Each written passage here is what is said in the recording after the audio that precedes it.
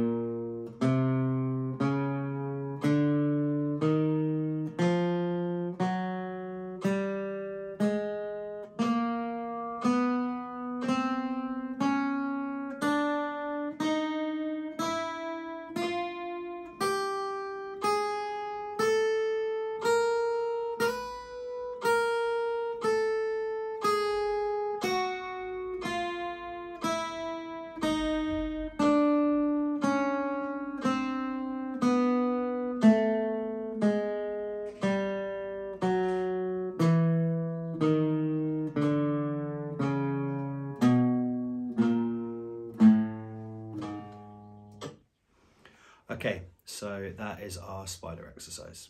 Next, we're going to have a look at a couple of chords, okay? So first of all, we're going to have a look at G. And the way we're playing G is by simply playing our open 4th string, open 3rd string, open 2nd string, and then using our 3rd finger on the 3rd fret of the 1st string, playing these all together. And the way that we're going to do this as an exercise is, first of all, we're going to play what's called an arpeggio, so a broken version of the chord, so where we go, and then we'll play a full version of the chord. Okay, here's the example with the track.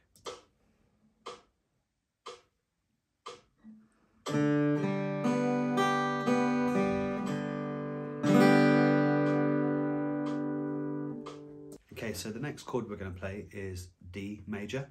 We're going to play D major by, again, not playing our top 2 strings. We're going to play our 4th string open. We're going to use our 1st finger on the 2nd fret of the 3rd string. We're going to then place our 2nd finger on the 2nd fret of the 1st string, leaping over that 2nd string. And then we're going to use our 3rd finger to kind of plug that gap there, and we're going to play the 3rd fret of the 2nd string, forming a little bit of a triangle shape. So 1, 2, 3. Okay, and again we're going to play the arpeggio, and then the full chord. Okay, here's the example with the track.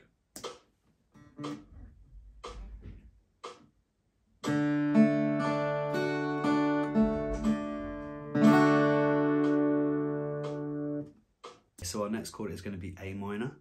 We are going to play A minor with 5 strings on this occasion. So this is the only chord of these 4 that we play with 5 strings. So first of all, we will play the open 5th string. Then we're going to play the 2nd fret of the 4th string with our 2nd finger. Then we're going to use our 3rd finger just to sit on the string below, also on the 2nd fret, to give us this. We're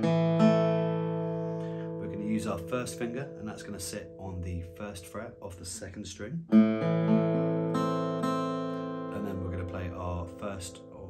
bottom string open. Okay, so let's do that with the track.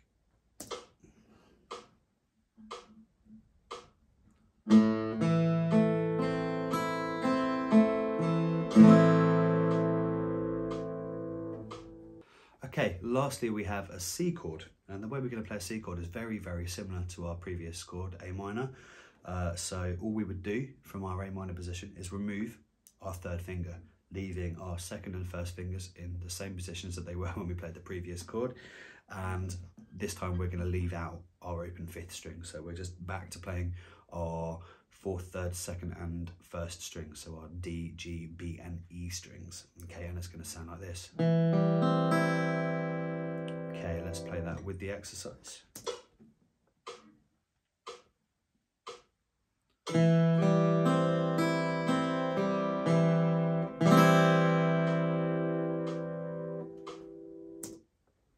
Okay, so now using those chords, we've already briefly looked at Knocking on Heaven's Door. So what we're going to do is we're actually now going to just play through that song. So I will play it at the tempo that the track is played at with the backing track. And then what you can do is play along at your own leisure.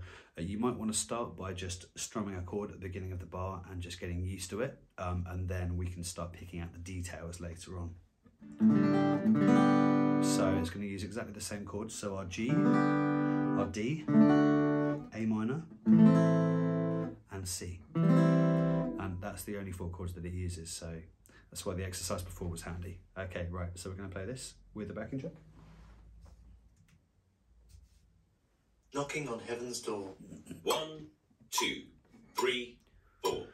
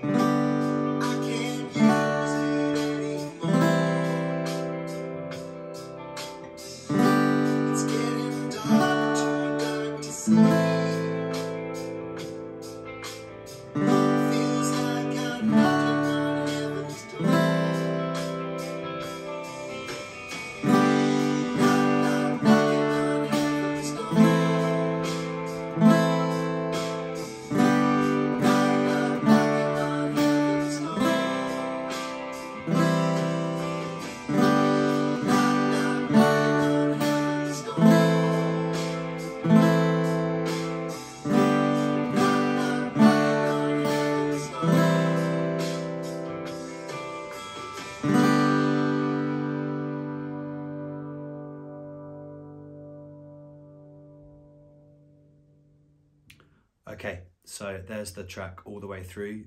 You already have the sheet music for this as well. So happy playing, and I will see you next week. Cheers now, bye bye.